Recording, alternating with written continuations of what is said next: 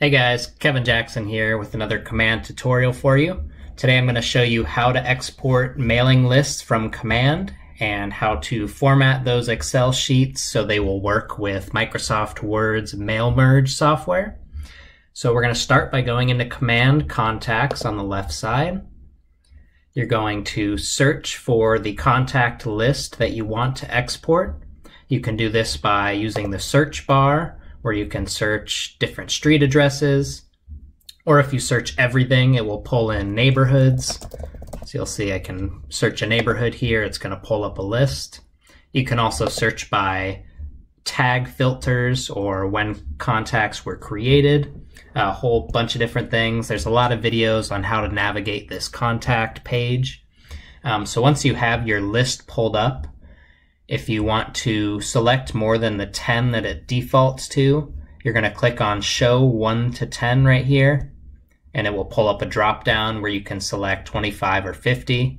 As of now, that is the max amount you can select or show on each page. Hopefully soon we'll be able to see all of them on one page to make exporting a bit easier.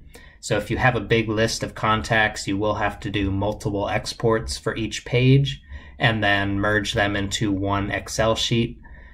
So you're just going to click on the check box at the top of the page to select all of them on that page, and then you're going to click Select Bulk Action, and at the bottom you will see Export Mailing Labels.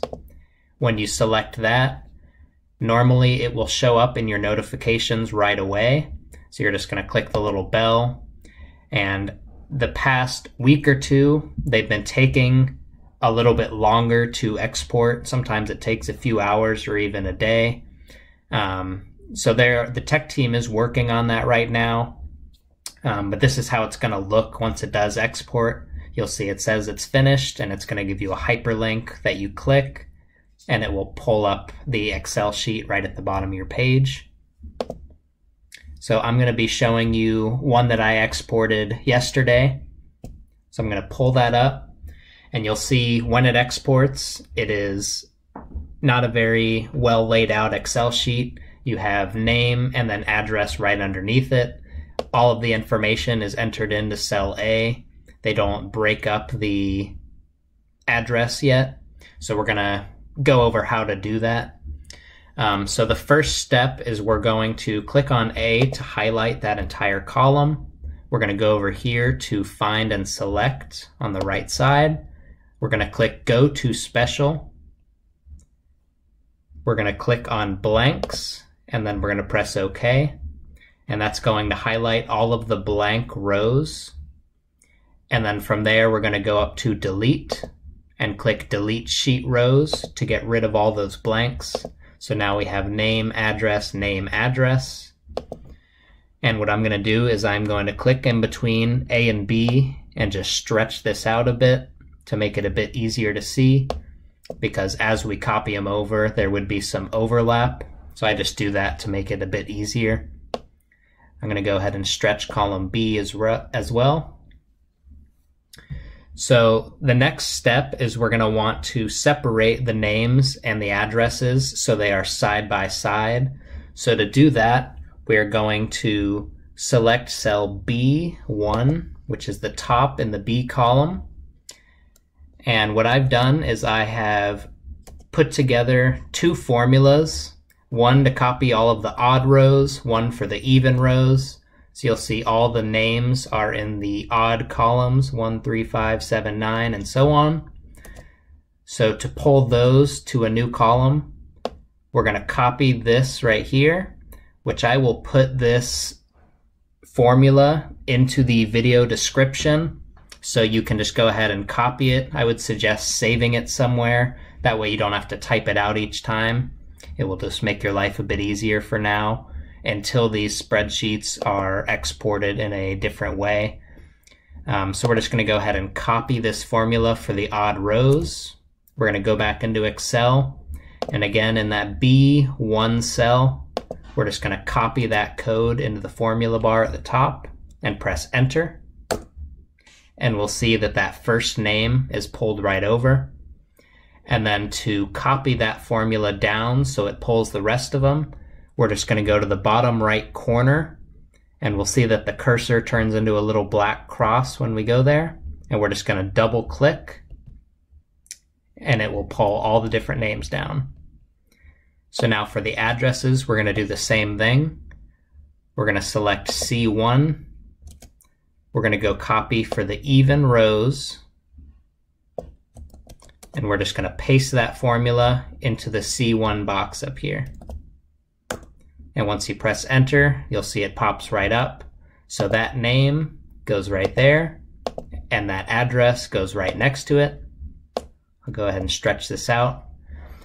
And then to copy that down, we do the same thing. You just double click in the bottom right corner of that cell, and you'll see all of the addresses pop up as well. Next, we are going to highlight column B by clicking on B at the top. And we're going to go over here to where these 2 sheets of paper are, and we're going to click that to copy. And then we're going to go to the down arrow under paste, and we're going to find the clipboard that says 1, 2, 3, and we're going to paste the values right there. That will get rid of those formulas we just put in and replace it with the data. So you'll see in column C, it still shows all of the formulas in the formula bar, whereas column B now shows the names. So we're going to do the same thing with column C here. We're going to highlight it, go over and click copy, and then we're just going to paste the little 1, 2, 3 clipboard to paste those values. So now that we have both of these columns set up, we can go ahead and delete column A by clicking at the top to highlight that column. We're going to right click and go to delete, and we'll see that our previous B and C columns are now moved over to A and B. So now what we're going to have to do is we're going to highlight column A right here. We're going to go up here to data, and then we're going to click on text to columns on the right side. And then we're going to press finish. And then we're going to do the same thing with column B here. We're going to highlight it, go to data, click on text to columns, and then press finish. Now that we've done that, we can go ahead and get rid of these blank rows in between. To do this, we're going to highlight column A by selecting A up top. We're going to go over here to sort and filter, find and select. Just like earlier, we're going to go to special, and then select blanks and press OK.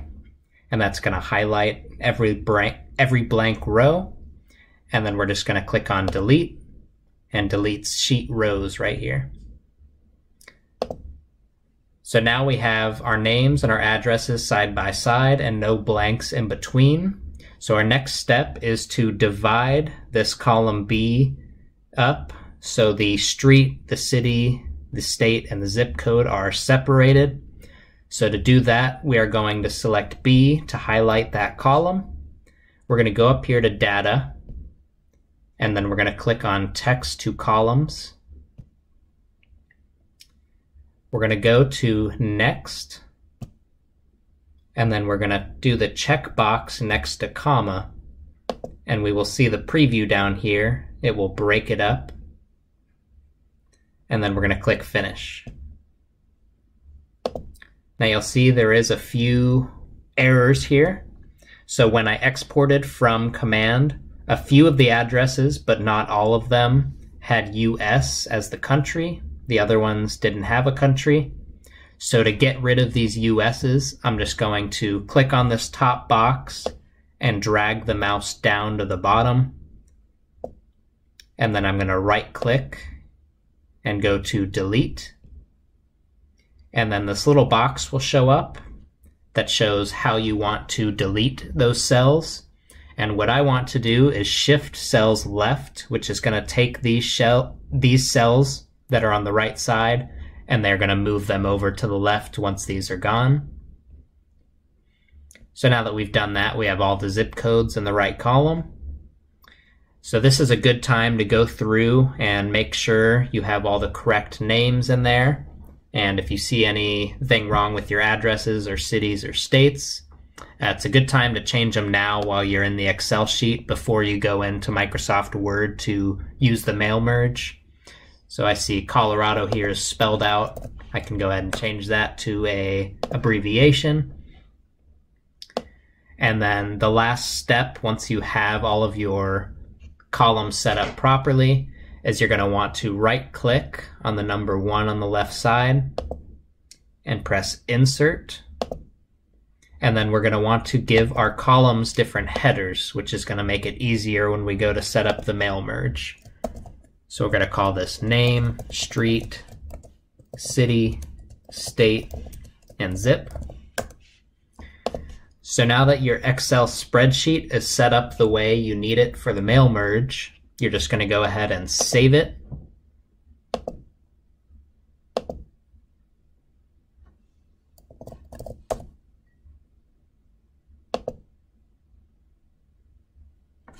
Let me find out where I saved that before I move on. So it went into my downloads. You can save it anywhere you'd like. And then you can go ahead and X out of Excel now. And from this point, you're going to need to open up a blank Word document. So we're going to go ahead and open up Word, click on blank document. And then at the very top here, you're going to see mailings. You're going to click there and then go over here to start mail merge. You click the down arrow and we're going to click on the step-by-step mail merge wizard. So there are a few different options here. If you wanted to print directly on envelopes, you could do that. I'm going to be showing you how to use labels that you can buy at the store, and then you can print onto those labels and then peel them off and just put them on your envelopes. So we're going to click on labels and then go down here to next. And then we're going to leave it on change document layout. And we're going to go down here to label options. Now this is where you're going to select what type of labels you bought. So on the package of labels, obviously there will be the vendor, so the company that makes that label. You see there's a whole bunch in here. Typically I will use the Avery US letter ones, so I'm going to select that. And you'll see once you select the company there, it's going to come up with all of the different product numbers. And again, that's going to be displayed on the package of labels you bought. So the one I usually use are the 8160, just generic shipping labels.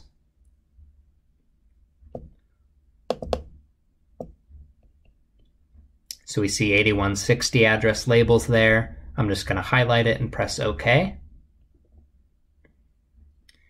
Now, if you don't see the grid here, you can find that by going to Layout and then toggling on the View Grid Lines on the left side.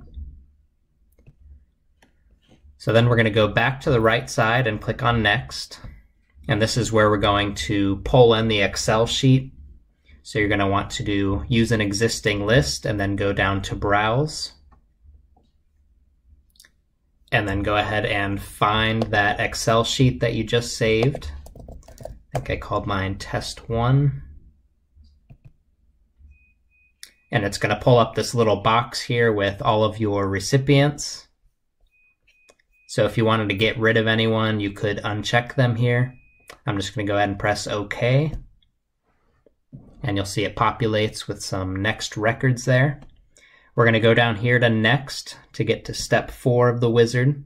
And this is where you're going to arrange what is displayed on the labels.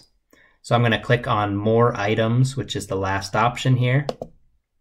And we're going to want to insert all of these so we can arrange them.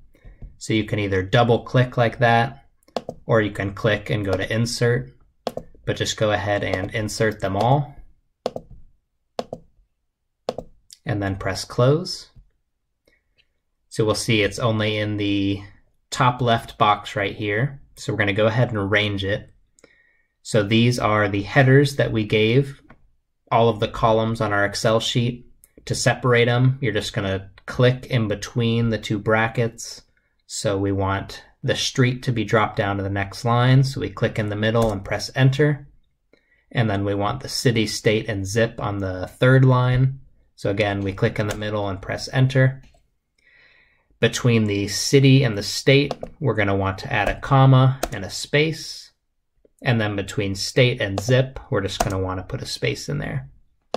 Now you'll see it defaults to be on the left side. So we're just going to highlight all of these fields and then press center. So now we see that it's set up the way we like.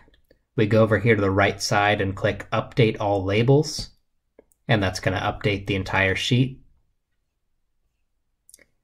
Now you're going to click on Next, Preview Your Labels, where it's going to pull in all of your contact information. This is a good time, again, to make sure everything's correct. And if you have, like I said, this is a pretty small list, so if you have a very long list, it's going to be multiple pages of this. Once everything looks good, again, you can edit it at this point. But if everything looks good, you're just going to go to complete the merge, and then you're going to go ahead and print. Once you click print, you can do a certain page at a time, or you can go ahead and print them all at once. And then it's going to pull up your print menu where you select your printer. And if you wanted to print from a bypass tray, you would go into properties and do that. Obviously at this point you would need to put the labels into your printer, the blank labels. And when you print, all of these addresses will get put right onto those. And you'll just peel them off, put them on your letters or postcards, and head to the post office. So that is the end of this video. I hope you guys enjoyed. If you have any questions, please feel free to comment. And we will see you next time for the next tutorial.